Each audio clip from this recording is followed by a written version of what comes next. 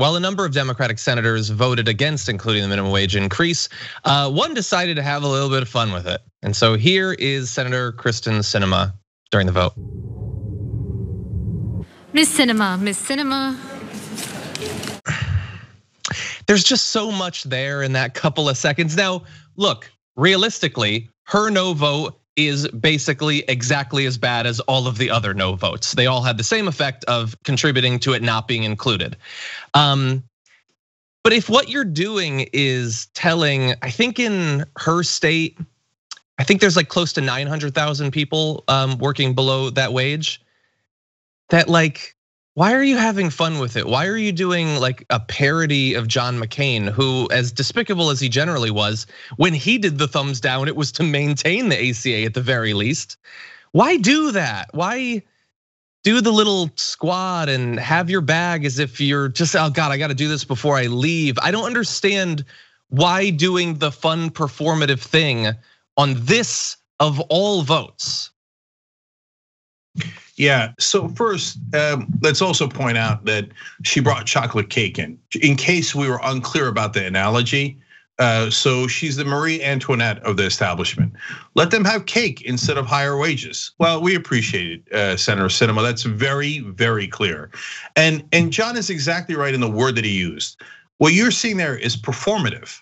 Now you're thinking, well, who's she performing for? She claimed to be in favor of the $15 minimum wage before. Now she's making a giant showing of like, ha ha, I'm for lower wages and rubbing your face in it. But she's not like Marie Antoinette, because Marie Antoinette was genuinely clueless.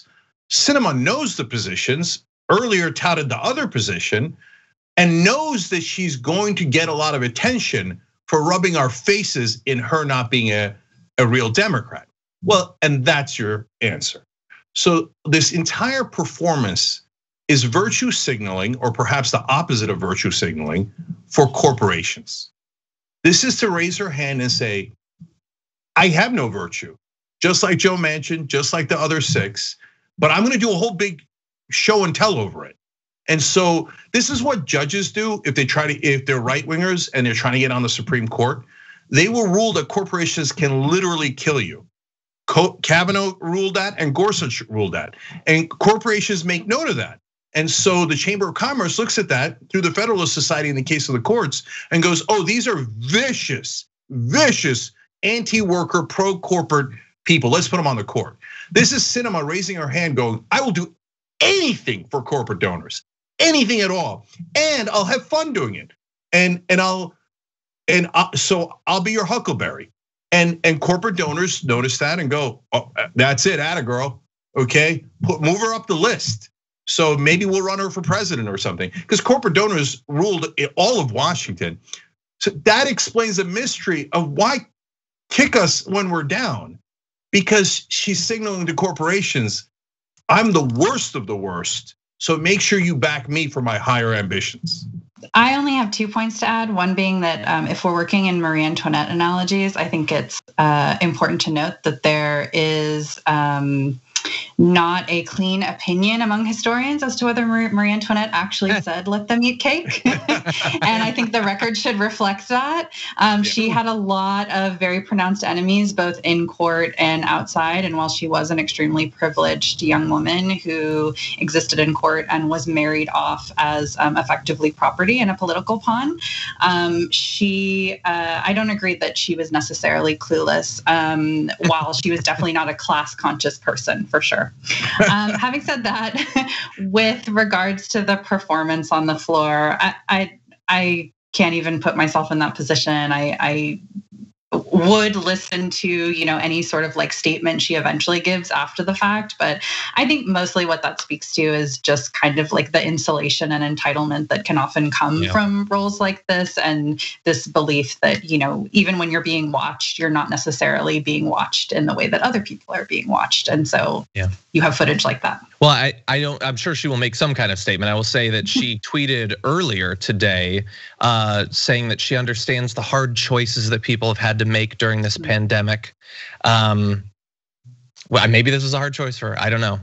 And so one of the things that's really confusing about this is, she's tweeted like, first of all, her own political history, she presented herself not that many years ago as like a radical progressive or whatever, and that apparently is a long way away now. But just like, look at this tweet: a full-time minimum wage earner makes less than 16K a year. This one's a no-brainer. Tell Congress to raise the wage. That was 7 years ago. And now she's in a position to actually do it. But I mean, going back even further, journalist Ida Chavez, she re-upped this 2002 letter that Kyrsten Sinema published in the Arizona Republic that says, until the average American realizes that capitalism damages her livelihood while augmenting the livelihoods of the wealthy, the almighty dollar will continue to rule. It certainly is not ruling in our favor. Which kind of gives me like vibes of Pete Buttigieg writing that thing about Bernie Sanders a billion years ago. And then, oh, well then once you're in power, it's slightly different, I guess. The one thing that I'll say that kind of loses me, and I only sort of kind of touch base with this on Twitter a little bit, is people who are like focusing on her bag, which we talked about it. And it's not a bag that, lots of minimum wage people are gonna have, but it's not a $10,000 bag. Supposedly her bag's like $150. Every guy in that room is wearing a $900 to $3,000 suit. So I wouldn't want to focus too much on that. Like a good silk tie is $85 and it's not practical in any way. So there's plenty that's obvious to focus on without focusing on her bag choice, I think. Yeah, I actually disagree.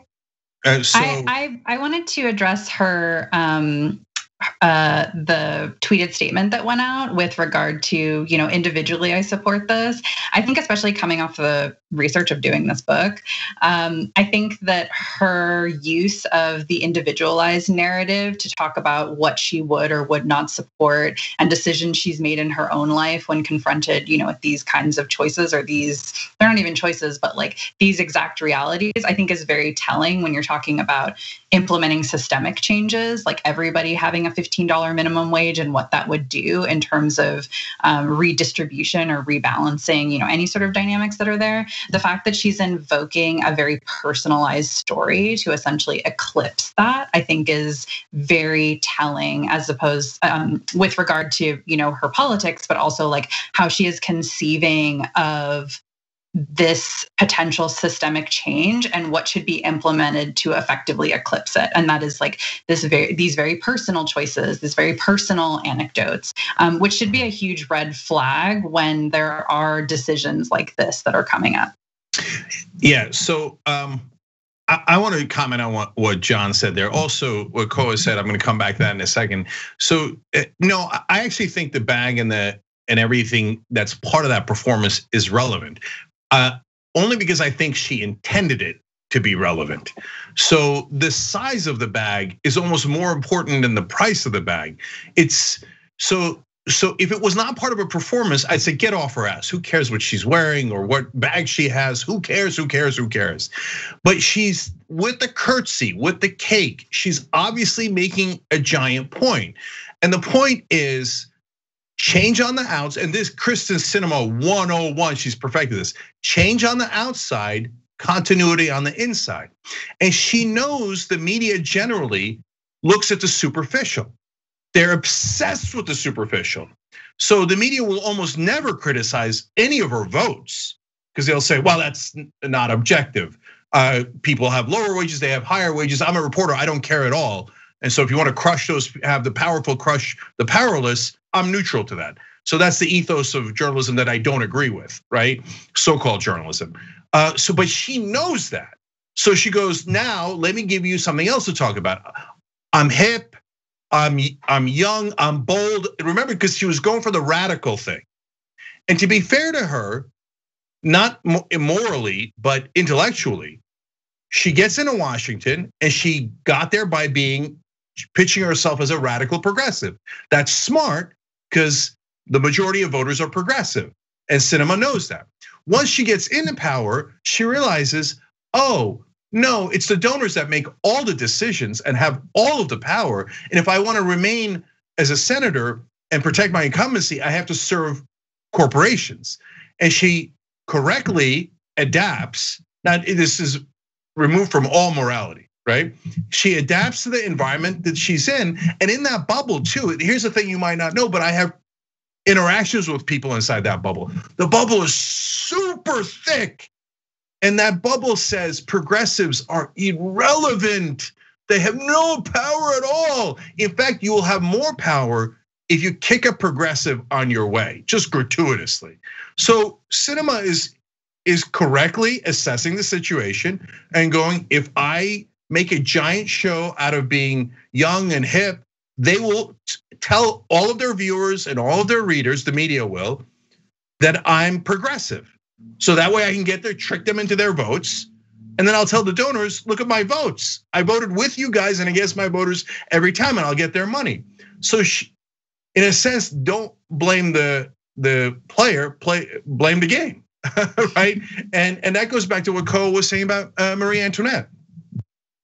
At the end, it was not her power, it was the king's power, Louis XVI.